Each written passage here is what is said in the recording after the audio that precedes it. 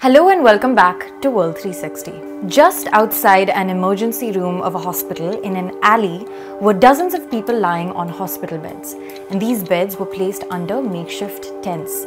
It felt like we were in a wartime refugee camp, remarked one nurse. Now this is an anecdote from a BBC report, and you might be surprised to learn that it is not about the ongoing war in Ukraine. Rather, it paints a picture of how severe the COVID-19 situation in Hong Kong has become thanks to the Omicron variant. This comes at a time when the pandemic is almost becoming an endemic in certain parts of the world, even in India. After being somewhat successful in staving off the virus for nearly 2 years, Hong Kong is now reporting a record number of cases a day, upwards of 30,000. Cases have been steadily rising since early January. Let's look at some data. On February 28th, Hong Kong reported 34,466 cases. In the 7-day period from 22nd to 28th February, an average of 20,462 cases were reported per day as compared to about 5,000 cases per day from 15th to 21st February. So as you can see, cases are climbing rapidly. Now this is surprising if we look at just how few cases Hong Kong has registered since the start of the pandemic. Since 31st December 2019, Hong Kong has recorded just about 2 lakh cases, and until about December 2021, it had reported under 50,000 of total infections. It shows that a majority of the cumulative cases, nearly 1.5 lakhs out of 2 lakhs, were registered over just the last 2 months. Also, since 31st December 2021, among the number of locally acquired infections, which refers to patients who did not report traveling abroad, about 67% were known to have been fully vaccinated, according to Hong Kong authorities. When it comes to imported cases, which refers to patients who did in fact report a traveling history, most have reported coming from Indonesia, Nepal, Thailand, the UAE and Singapore. Very few infected patients in Hong Kong reported having traveled to India. Let's quickly look at the deaths.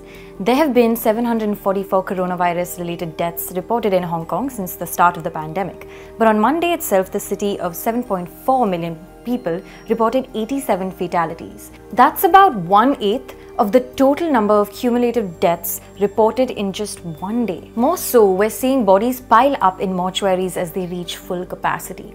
There has been a surge of COVID-related deaths. Lau Kah-hin, a senior administrator at Hong Kong's hospital authority, told British newspaper The Telegraph, "We can't fully process the transferal of bodies, therefore you will see some bodies piled up in accident and emergency rooms."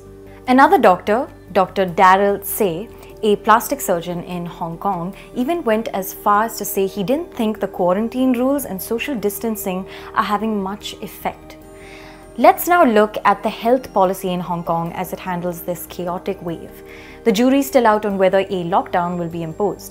On Monday, Hong Kong's Secretary for Food and Health, Sophia Chan Swee-Chi, said the government would not rule out the possibility of a lockdown.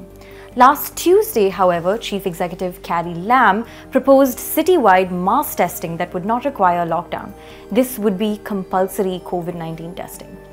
Now, local media reported that this kind of mass testing would start after March 17th, prompting fears that people would be forced to isolate and families with members testing positive would be separated. And what's this done? It's created panic, with people flocking to supermarkets and grocery stores to hoard as many essential items as they can. Social media has also been flooded with pictures of empty grocery store shelves and long queues outside stores. Pharmacies have also reportedly run out of flu medications as well. What we're seeing in Hong Kong is almost déjà vu of what countries were experiencing in 2020, back when the pandemic just began. Record high daily cases, panic buying, hospitals overwhelmed, mortuaries overflowing. It's a wartime environment, as Carrie Lam said last week. In fact, Lam had reportedly said that the situation has far exceeded the Hong Kong government's abilities, and so there is great need for the central government's support in fighting the virus. Central government here refers to China, of course. So let's see what support is provided in the days to come and whether compulsory mass testing in Hong Kong is even viable. Thank you so much for watching. This is Pia Krishnankutty for The Print. Do subscribe to The Print and follow us on social media.